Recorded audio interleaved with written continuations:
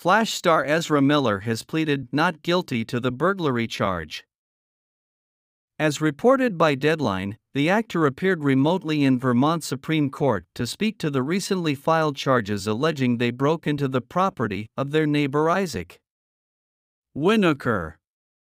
After their confession, Miller is barred from doing business with Winocor and faces a possible 26-year prison sentence if found guilty. The DC Extended Universe star is also liable to pay a $2,000 fine.